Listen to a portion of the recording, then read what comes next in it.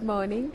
My name is Judith Valerian and I work as an assistant lecturer at the College of Economics and Business Studies, also a PhD candidate in agribusiness. So today is the first day of the BSU exit program, which is currently conducted at Sokoine University of Agriculture, and we are grateful as the program also is ending, but also we are sad because we are going to miss the opportunities that were there. We are really happy that BSU was with us through the 10 years, and there are a lot of achievements in all the three thematic areas. We have PhD students, PhD programs developed, and this is really one of the very impressive outputs. We hope that all that we have learned during the 10 years will stay with us and will also be useful to others who are coming after us. So more of a sustainable program.